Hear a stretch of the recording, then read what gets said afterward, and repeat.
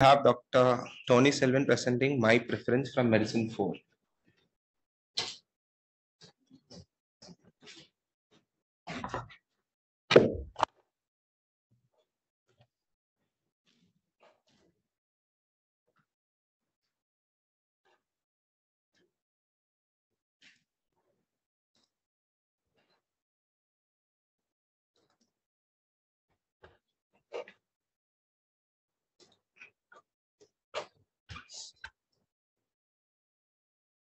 Good morning, everyone. Presenting on behalf of Medicine 4, the topic for today's clinical meeting would be my preference.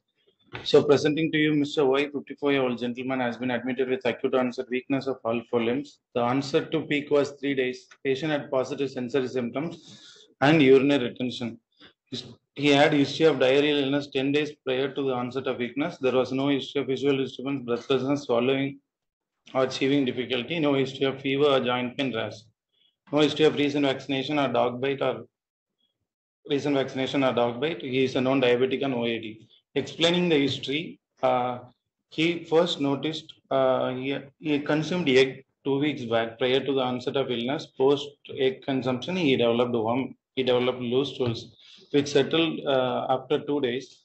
Subsequently, patient was kind of asymptomatic. Then the patient started noticing pain over the ankle, which progressed from the ankle to the leg to the left thigh.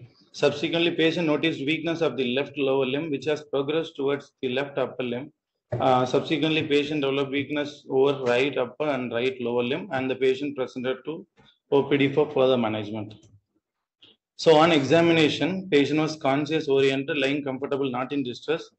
No pickle JVP was not elevated. Respiratory rate of around 22 per minute, saturation, rest of the vital parameters was vitally stable. Systemic examination, CVS, RS, and abdomen were in the normal limits. CNS examination, the sensorium was intact, normal. E4, V5, M6, GCS. Speech was normal. Single breath count on arrival was found to be 35. Bilateral pupils were equal and reactive. No facial asymmetry or no other cranial nerve palsy. On arrival, he was unable to hold neck, which was documented. When we examined the patient, neck holding time was adequate. He had a quadriplegia, power of 0/5 in all four limbs, and the reflexes were completely absent. He had intact sensation, able to differentiate art and cold, able to differentiate fine and crude touch. There were no meningeal signs. This is the detailed CNS examination which we have done in our patient. Power 0/5, cerebellum, no nystagmus, rest of the cerebellar signs could not be examined. So, presenting to you the syndrome complex of its acute onset, symmetric, ascending flaccid quadriparesis, started with sensory symptoms and autonomic disturbance because he had acute retention of urine. Examination revealed quadriplegia, areflexia with intact sensation.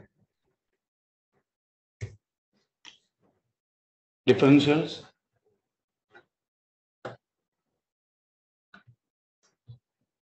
Slide over.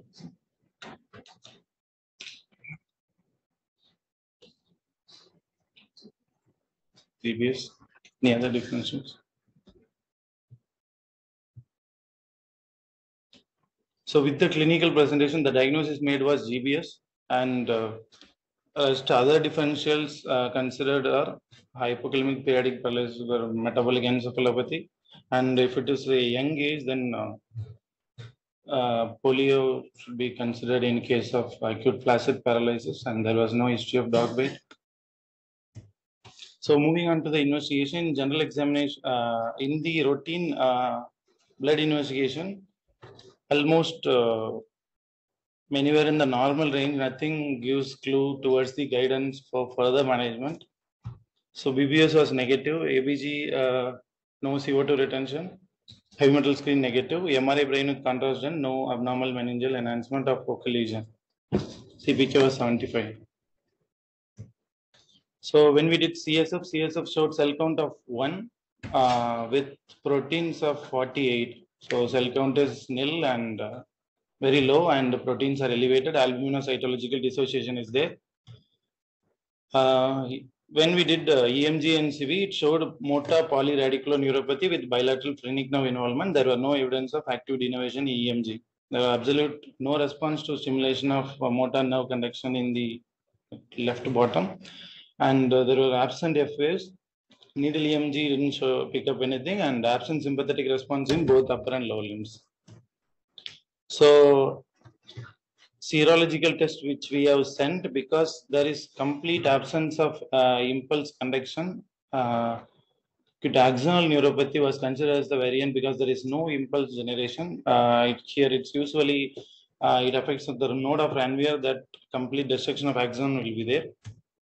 So we have sent anti-ganglioside IgGM and IgG antibody, which found to be strong positive. IgM was negative. MRI spine was done, showed mild enhancement along the surface of cauda equina nerve roots, with the clinical presentation features in favor of Guillain-Barré syndrome. So the final impression diagnosis made was Guillain-Barré syndrome, a man variant with the presentation, and Hughes grade 4. It's a motor disability grading scale. In our patient, he presented with grade of 4. He's been bedridden. So the treatment which we have given in our patient, he finished 1 5 days course of IVIG 2 gram per kg. His body weight of 66 kg. We have given 140 gram per kg starting from 20 and day 1, subsequently 30 days and subsequent days. He finished 5-day course. We have observed slight flickering of movements in bilateral upper limbs, and the bilateral lower limbs. He could be able to only plantar flexion at the toes were noted.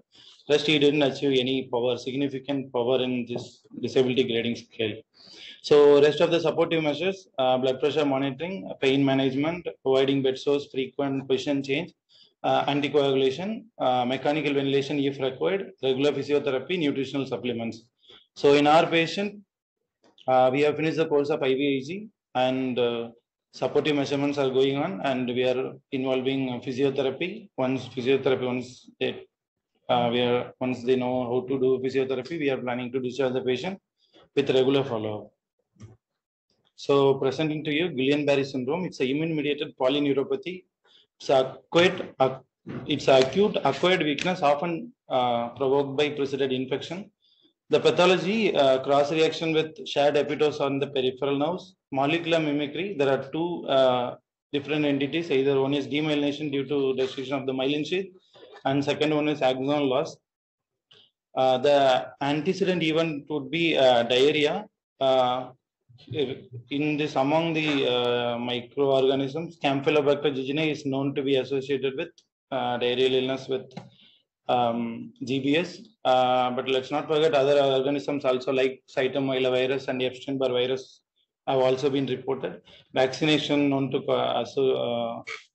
vaccination also a risk factor. TNF alpha inhibitors like infliximab, etanercept, tacrolimus, isotretinoin.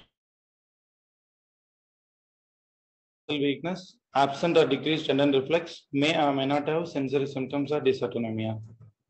So Brighton criteria, which will be used for diagnosis of Guillain-Barré syndrome. So CSF studies, albuminocytological dissociation. CSF should be done in all cases of Guillain-Barré syndrome to rule out other CNS causes. And electrodiagnostic studies in a resource poor setting, the diagnosis of GBS can be well made without EMG NCS. In this electromagnetic study, absent F waves can be seen, and absent response on nerve conduction velocities can be seen. So the antibodies in GBS, these are the antibodies. These are anti-ganglioside antibodies. In our patient, he is having pure motor neuron involvement. Acute motor axonal neuropathy was considered, and GM1 antibody was found to be positive. So these are variants of GBS. In worldwide, the presentation of acute inflammatory demyelinating polyneuropathy is the first one, and Aman being the second one. In India, Aman is the most common variant, and the recovery for 18 months follow-up, 25% achieve full recovery, and good recovery with minor residual weakness will be seen in 61% of cases, and partial recovery with significant residual weakness will be seen in 14% of cases. So literature review, we have from the Lancet article, it's randomized trial of plasma exchange, intravenous immunoglobulin, and combined treatments in Guillain-Barré syndrome. It's an international multi-center randomized control trial involving huge load of 383 adult patients with Guillain-Barré syndrome. So the methods, the patients were randomly assigned into 3 groups. The first group was treated with plasma exchange, 5 sessions, 50 ml per kg, exchanges over 8 to 13 days. Second group given IVIG, 0.4 gram per kg daily for 5 days. And the third group given initial plasma exchange course immediately followed by IVIG course. The inclusion criteria: severe disease aids need for walking and onset of neuropathic symptoms within 2 weeks. The follow-up, patients are followed for the period of 48 weeks. So the findings: primary outcome, change in disability grading scale 4 weeks after the assignment. The mean improvement noted was 0.9% in plasma exchange group patients and 0.8% in IVIG group patients and 1.1% in patients who received both treatments. None of the differences between the groups for this major outcome criteria was significant. Nothing showed superior when compared to other. The secondary outcomes considered were time to recovery of unaided walking and time to discontinuation of ventilation and trend describing the recovery from disability up to 48 weeks. So this is the first graph on our left showing the secondary outcome where all three showing same. There is nothing difference among all 3 interventions, and the graph on the right shows recovery is very slower, and the bottom one is weeks. So even after 10 weeks, patient will have disability grade just maximum of 1 grade. They are improving if at all they are having improvement. And demyelinating variant, the average duration of stay would be 6 to 11 days, and axonal neuropathy will be lasting for double the duration of demyelinating illness. So interpretation in treatment of severe Guillain-Barré syndrome during first 2 weeks after onset of acute neuropathic symptoms, plasma exchange and IVIG had equivalent efficacy. The combination of plasma exchange and IVIG did not confer a significant advantage. So what to prefer, whether it's IVIG or Plex? IVIG preferred in view of ease of use. Plex preferred in view of cost effectiveness. The IVIG price alone for let's say 60 kg adult man, the price will come around 1,90,000. Plex, the cost of Plex would be it will come around 90,000 to 1 lakh, but the complications are more in Plex, like line related infection, hypotension, requiring hospital stay, ICU. So these rest of the things will be that also making significant cost and equalizing this IVIG cost. So complications are more with Plex, but we do remember both as equal complications. It's like Plex has more. So efficacy, none is superior than the other. So the summary take-home points would be IVIG and Plex has the same outcome. The patient may get worse during the treatment, and that does not mean the treatment has failed. And choose one treatment and stick with it unless complication, and counsel the patient that recovery takes several weeks, that we have noticed earlier. And they should be keep on follow-up, and during every follow-up, disability grading scale we will assess and support you and encourage physiotherapy. So thank you. Any questions from the audience? Good presentation, Tony. Only thing is that you said that you gave 5 days of IVIG. That's too early to assess for improvement, no? Go back to your results, those graphs of your, look at the first one, top left-hand corner. Proportion of patients able to walk independently, no? So yes. 50% can walk by 60 days and 80% by 120 days. So it's too early to assess. Definitely there was no further progression in your picture. Sure. So very early to assess improvement. We noticed he is having good. Okay.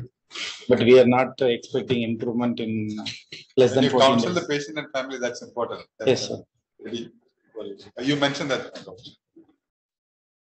He presented to you, was the neck muscle weakness seen in ED, is it, like, or somewhere else? In ED. In neuro has seen, they have documented, but when we have seen, patient had a But neck holding time more on, than E- 30 like, seconds. on NCS, there was bilateral phrenic node pulse. Yeah.